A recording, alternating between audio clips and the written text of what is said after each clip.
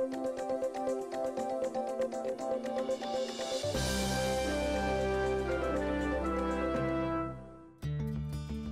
defense of national security and maintaining freedom of the seas, the U.S. Navy's ability to detect enemy submarines is essential. The Navy can use passive sonar to listen for enemy subs, but passive sonar is becoming increasingly ineffective as modern subs become quieter and ambient noise in the ocean increases. This makes the use of active sonar the key technology for anti-submarine warfare. During active sonar, we're actually sending out a signal, and that gives us their bearing, their course, and their range, which is imperative for us to fire. So active sonar is sometimes the only way to find them. It could be the one thing that could be the game changer in the end. To be effective at identifying and tracking submarines, sonar operators need to train as they would operate during real-world combat situations. Training is paramount. The sonar technicians must absolutely be on their A game to be able to thwart the threat. Training with active sonar has the potential to impact marine life. To avoid impacts, the Navy follows a strictly defined set of mitigation measures, such as maintaining lookouts and powering down or turning off active sonar transmission if a marine mammal or sea turtle is sighted within a mitigation zone. Sonar, port bridge wing. I've sighted potted dolphins, relative bearing 270 off the port side. Bridge sonar, dolphins are sighted. Secure sonar. It is all about utilization, but safe utilization for not only human beings, but the other creatures that inhabit the oceans. Active sonar is secured. The Navy has sponsored research and monitoring to better understand the potential impacts of active sonar on marine mammals for decades. Research on the potential impacts of sonar on other species, such as fish, is currently very limited. Improving baseline information will help the Navy better understand and reduce potential impacts of its training and testing activities on fish communities. Today, the Navy is working closely with the Rhode Island Department of Environmental Management to collect and study wild herring.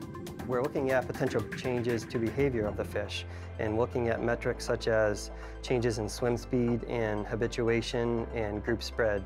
It's important to conserve herring because they are so important to the freshwater and marine ecosystems. So as we see today, a lot of the juvenile fish are using the fishway to exit out of the river and into the ocean.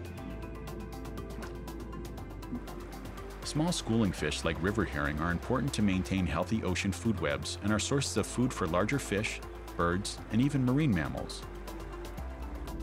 River herring spend the majority of their adult lives at sea, but travel into freshwater rivers, lakes, and streams to their ancestral spawning grounds to reproduce in the spring. Here at Indian Lake, Rhode Island, that migration pattern has allowed researchers an efficient means to collect and study these fish in two distinct life stages: adults in the spring, and now juveniles in the fall. Morning. Morning. What a day you guys have. I know, I can't even believe it. There's so many fish this year. Back at the Navy's research docks a few miles away at the Naval Undersea Warfare Center in Newport, biologists began a controlled exposure experiment. Using an active sonar source positioned just outside of the juvenile's pen, while video captures fish behavior for later statistical analysis. What makes river herring interesting to Navy scientists is they are among the few species of fish that can hear sounds in the Navy's mid-frequency active sonar range. The Navy uses mid-frequency, which is between 1 and 10 kilohertz, for their training and testing exercises. And the river herring can hear between 1 and 10 kilohertz, whereas most any other fish species can't hear above a kilohertz. With these experiments, scientists are working to find what, if any, sonar exposure level causes a behavioral response, injury, or mortality, and how impacts differ between life stages. This behavioral study on herring is really important because it feeds into our mitigation and compliance efforts, but also helps the scientific community understand what is going on with these animals. The test setup that we have for controlled exposures of the river herring is actually a worst-case scenario where we have penned fish directly adjacent to the sound source. In a natural environment, the fish would likely be at a further distance and also have the ability to flee the area. After completing the behavioral experiments, the team retains a subsample of the herring for laboratory examination. We look for hemorrhaging or hematomas like blood or bruising. And then we also look for embolism, some air bubbles. And we'll look internally and externally. The team also analyzes the videos over the fish pen to observe and measure if the herring react behaviorally to the sonar test pulses. One thing we're also looking at with these fish is whether the longer they hear a sound, do they start to get used to that sound? They habituate to it.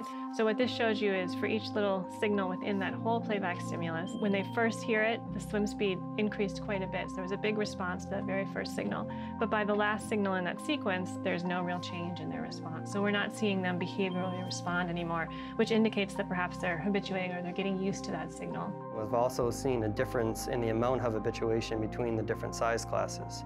Now we are looking to further investigate what is the lowest level of sound exposure that elicits a response for the fish. We're still in the very early phases of this research, but we can say that the initial results are promising. It looks like there may be some habituation to the sound, which could mean that long-term impacts are minimized. It is still early. There needs to be more research into this, and we're really excited about pushing forward the science here. The Navy hopes that its efforts to better understand the river herring will have a positive benefit for the conservation of this important species, as well as the freshwater and ocean ecosystems in which they live.